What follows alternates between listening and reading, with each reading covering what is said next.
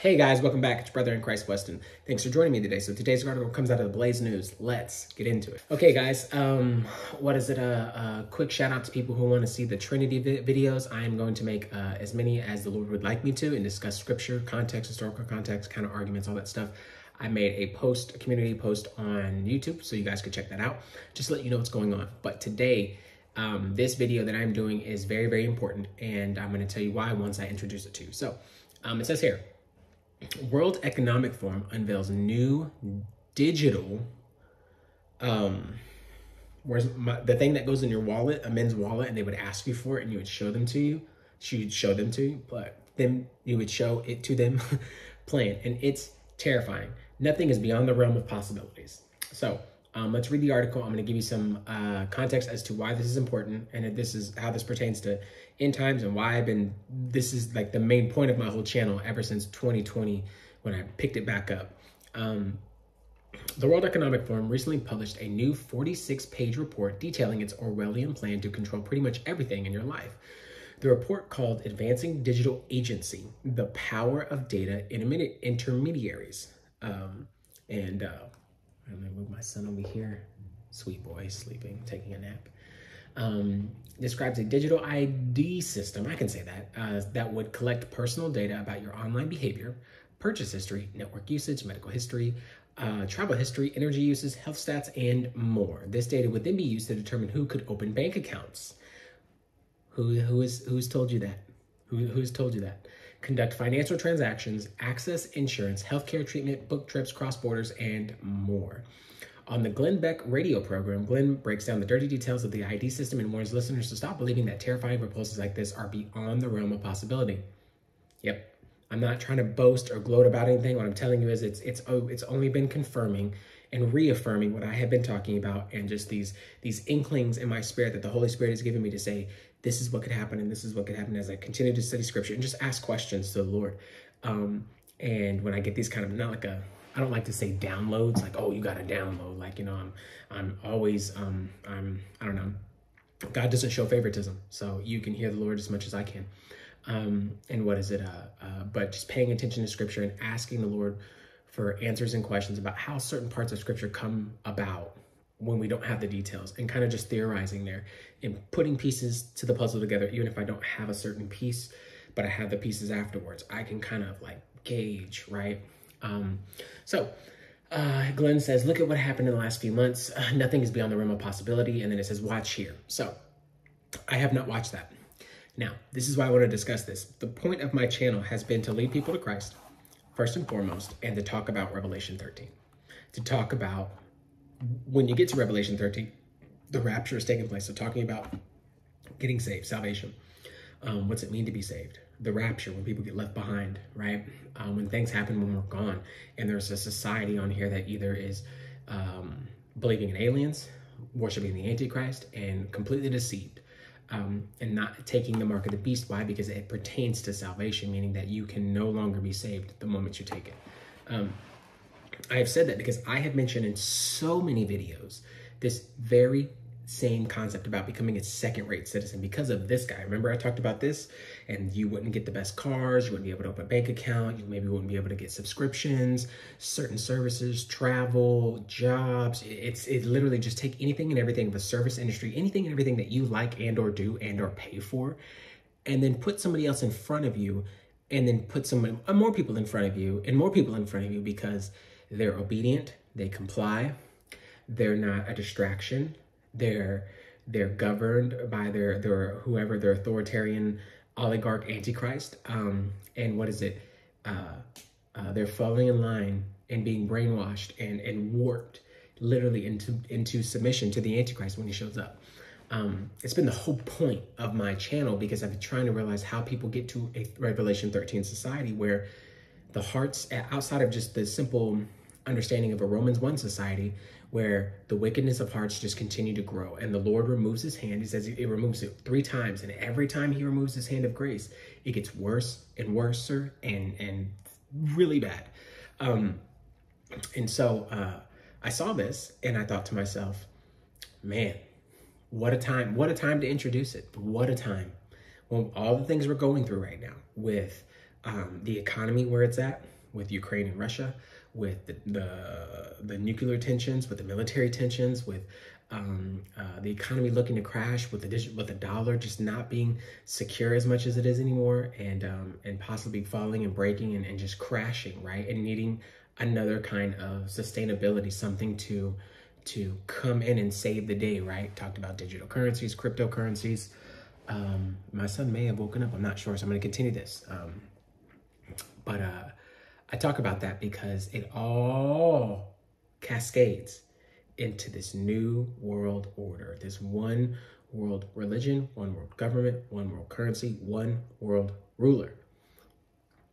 Biblical. This is the biblical account of these things that we have talked about, and it's only biblical. Nobody else made this up. You didn't get this from some spirit, some new age spirit, some movie, some fanatic. No, it's biblical. Comes from the Bible. It's simple.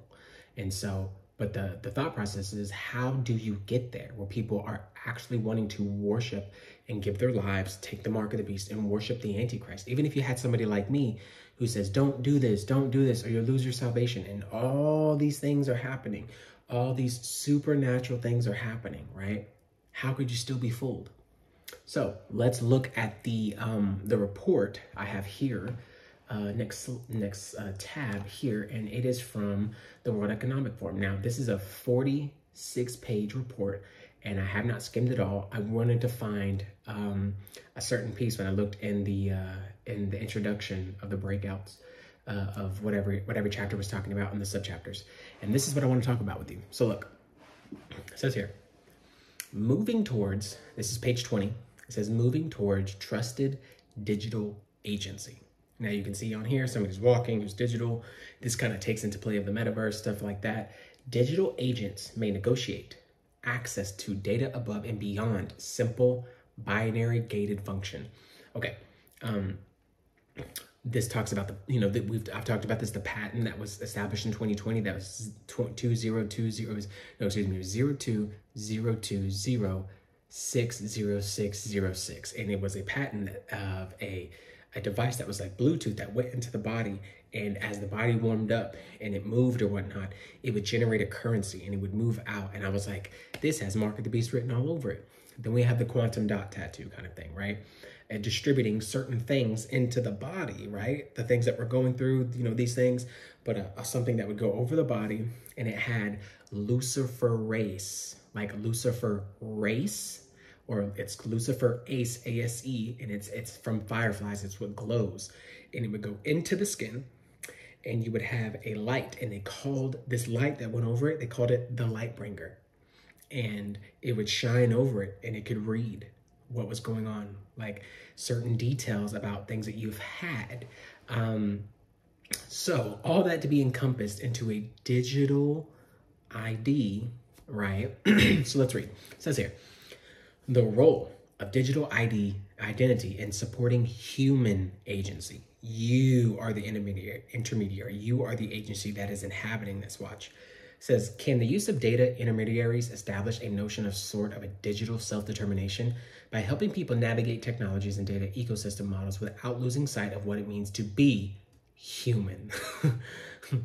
In the terms of agency expectations, our digital identities may hold the key to allowing us to determine how we can start to navigate the data ecosystem around us in a more sophisticated manner.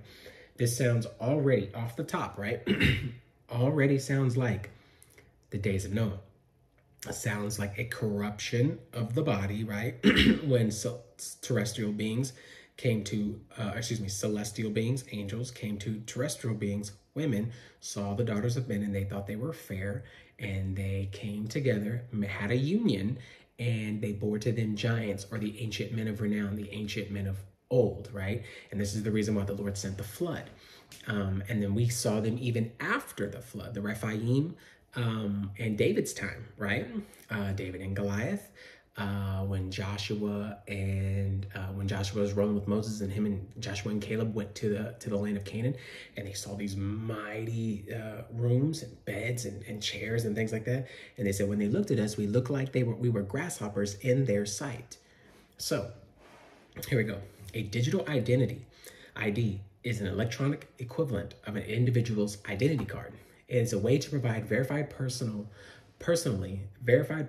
identifying information, that doesn't make sense, of an individual for a software to read and process. Both online and offline environments can adopt digital identity and can also act as a key by storing, deploying permissions. Carefully designed and properly managed, digital ID can also enhance privacy protections and reduce the rise of identity fraud, of course, because it's in you, it is you.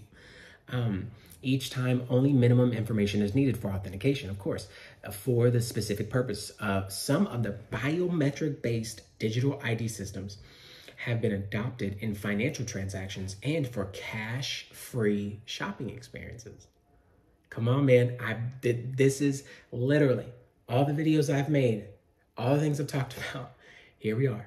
I'm not crazy. I'm reading Bible prophecy. It's my news. It's my news source. It's where I get all my information from, right? It says here, such authentication authorization processes can be completed in real time, free of hassle, right? Because you are the authentication. It's like you have like a Google Glass, or like a, like your eyes, like your part cyborg, right? And then like your eyes are cybernetic, right? You have something that goes into it, and then it just displays something, and you can just go, okay, yep, okay, we're good. And then you're the one that has to do it. Somebody logs into an account from somewhere far away, Google pops up across your eyes, and you just see it. And it's like, hey, was it she? Well, no, because I'm right here. I didn't log in anything, but I'll log into my Google. Okay, here it's like, it is literally a Minority Report. You're just in real time, and you're just going like this. You're like, nope, that wasn't me. Okay, you have an Air keyboard, and I can do it right now. I don't even need a keyboard to touch to know that how to type my name. I can literally do it. I do cybersecurity for a living, so this makes so much sense. It says here, good digital identity have 5 key components as defined by multi-stakeholder group curated by the World Economic Forum. Useful, inclusive, secure, offer choices, fit for purpose. Figure 2 shows the importance of identity in everyday lives. Check this out. So here's the importance of identity in everyday lives. This is how they have it sectioned out, right? There's healthcare. Here we go. Healthcare. For insurance treatment, to monitor health devices, wearables for care providers to demonstrate their qualifications, financial services to open up bank accounts, carry out online financial transactions, food and sustainability for farmers and consumers to verify provenance of produce to enhance value and traceability in supply chains, travel and mobility, to book trips to go through border control between countries and regions, humanitarian response, that's number 5, to access services to demonstrate qualifications to work in a foreign country, e-commerce, to shop, conduct business transactions, and secure payments, social platforms, for social interactions to access third-party services that rely on social media logins, e-governments, this is where we become centralized because the government is involved. When they're not involved, it's decentralized and they can't make money off of that. But when you can put it in a one world government, it makes total sense. And when you can do it with somebody's identity, sorry, I worked out, so my hands are my calluses, I rubbed them down. So my hands are like a disaster, and that's fine. But it says here, government for citizens, access, use services, file taxes, vote, collect benefits.